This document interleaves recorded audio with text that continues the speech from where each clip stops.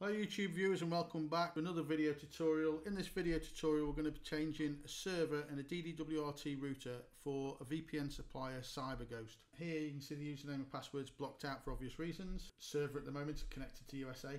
Now because we're in the UK and it's a USA server, you're going to get a lot of latency on this. Now we've got an 80-20 line, which basically means we're sort of fibre to the cabinet. Not a lot of the UK unless you're on Virgin. And we normally get about sort of 68 to 72 without a VPN. Now this is actually an R7000 and it's connected to the United States via CyberGhost, and the customer's basically requested it's connected to USA, or else normally we would set it to a UK server. It's quite slow. I don't know if it's going to do the customer or not. Obviously he wants it for whatever reason, but obviously because it's going to America it's just adding loads of latency. What we're going to do is log into the customer's account.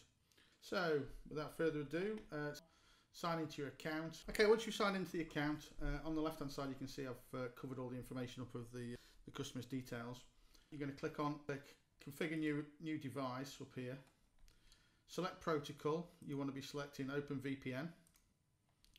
Select your country. This is obviously the thing we're after doing now. So you would come down here and select the UK, wherever it is, United Kingdom.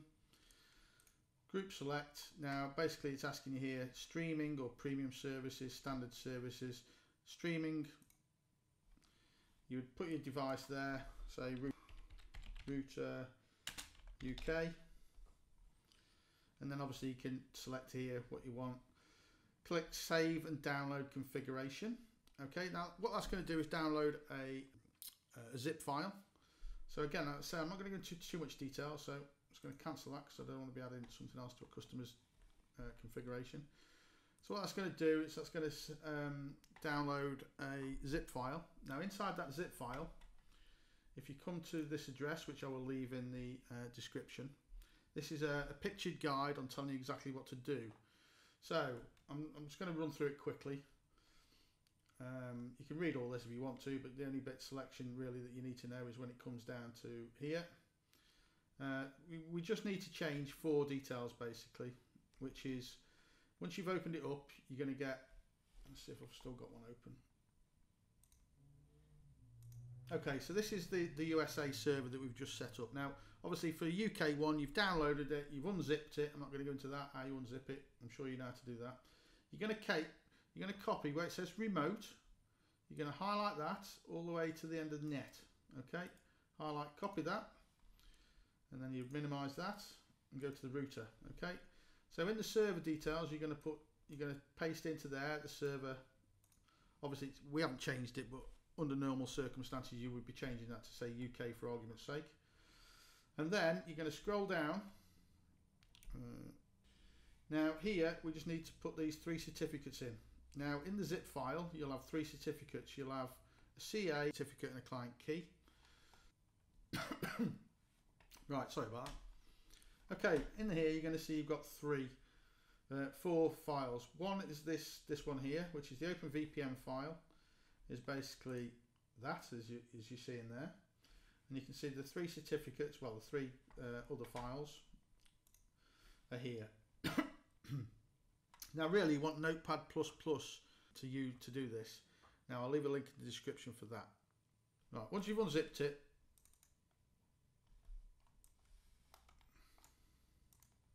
right, so once you've unzipped it, you're going to get these 4 files. That one there is obviously your OpenVPN file. Now these here is your CA certificate. So if you right click on that and you've got Notepad++ installed, edit with that. Okay, so that's going to give you this key. So highlight from the top of there all the way to the bottom of there, and click copy, and then we're going to go back to here, and that goes, the CA certificate goes in this field here. So if you're changing that, highlight it all, delete it, and then paste it in. Now the reason why I say delete it is because you just want to make sure you've got it all and left nothing behind, or else it's not going to work. Okay, so that one, edit again. Now this one's the client certificate, so highlight that. Now again, you must make sure you've got it all, as you can see there, or you can go up here and select all and do it that way. Copy. Back to here. Now the client key, you can see it says there, public client certificate. Sorry, I'm getting my words muddled up now, I'm trying to rush. So highlight all that, click delete, and then click paste. Obviously I'm putting the same information back in, but in your case you're going to be changing, aren't you? So next one, open the client key, edit. So again, it's here, client key. Highlight it all and click copy. Now the client key goes into here. If you highlight that, delete it and click paste. Now you can see that's gone into there. Now what you want to do is click save and apply. I didn't understand that. So you've applied settings. Just want to go status, OpenVPN, and you can see connections success. Now you may need to sometimes just do a reboot with that. Different companies are different. It depends on how it's cached really.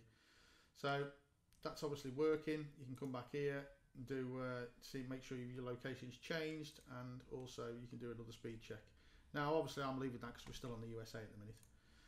So it's as simple as easy as that, guys. Now there is, as I say, if you found anything I've said a bit baffling or anything like that, the information's here. Now really all it's saying to you is, if you come down to this section here, like I say, when you're only changing this, what we've already done for you, and you're just changing the server, you just need to change them 3 keys, well, certificates, and just change the address here where it's asking you about the server IP, which is what we've run through on the video. And obviously the main important thing is to click save. Now what I've just done is I just wanted to open this the first page up. So setup, basic setup.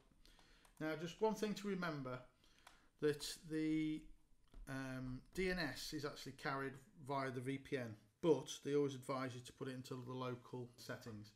Now because we're in the USA, or the internet thinks we're in the USA, we're using a DNS server from the USA. Now you'll see this number here, 38.132.106.139 is here. And that's basically the USA DNS. Now the UK one is here beneath. So what I would advise, guys, if you're switching from the USA, normally you'll find that the English, the United Kingdom one will be at the top, but obviously this customer specifically asked for to be in the USA, so we always put it the other way around. So there's one thing worth mentioning is you want to swap them the other way around if you can. It's, to be perfectly honest with you, it wouldn't really matter unless there's a problem with the VPN and you start to get DNS leak. So unless you're using policy-based routing and things like that, it's not going to really affect you too much. But just wanted to mention it to you. I'll leave that in the description for you. So hopefully you've understood that and it's not been too baffling. Normally I like to do a video and change, obviously if we're in the USA we'd actually change it physically in front of you to the UK, but because this is a customer's account, I don't want to start adding things into his adding 2 routers into his devices, because he's only allowed 6. I'm not sure if they allow you to just delete it straight away, or if you only get like so many changes a month, so I just don't want to get involved with that. So hopefully that's of some use to you, and please share, comment and subscribe, and we'll catch you on the next one.